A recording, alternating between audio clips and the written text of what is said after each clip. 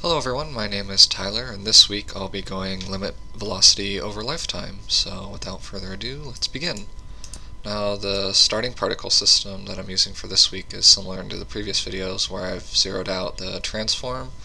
I changed the size of the particles and how many of them are being emitted, and then I just made it a simple point emitter as usual.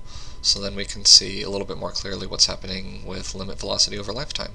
So let's turn that on, and immediately you can see that the particles are moving a lot more slowly than they were before, and that's basically the general idea of limit velocity over lifetime. It limits how quickly the particles can move, and that's basically determined by this number here, the speed.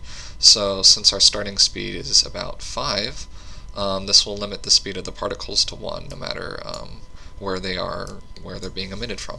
So that's pretty nice, and if you increase the speed, you can see that it's increasing the limit of how fast the particles can go.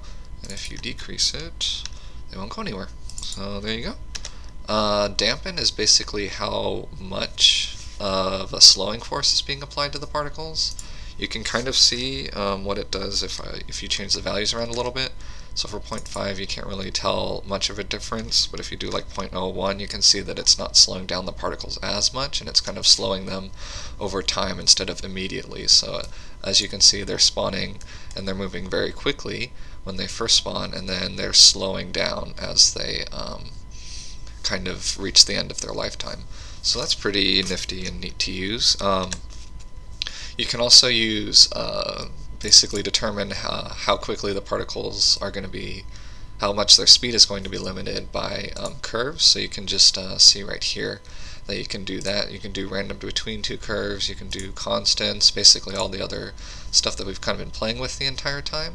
So that's pretty nifty. Another thing that you can do is you can kind of limit the velocity of a particle by axis, and basically what that does is that limits the velocity of a particle according to a particular axis. So if you just wanted to slow it down on the x-axis, you can do that, and then just leave the other ones basically alone.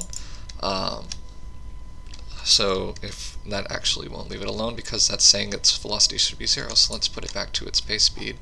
So as you can see, the particles are being limited in their x-axis, so that's pretty nifty and neat to use. So what kind of things can you do with limit velocity over lifetime? Well, right here you can kind of see like a shape being formed, and you can kind of create different weird little shapes with your particles using limit velocity over lifetime. That's kind of the only thing that I've used it for. I haven't really used it very much, but it's there if you want to use it.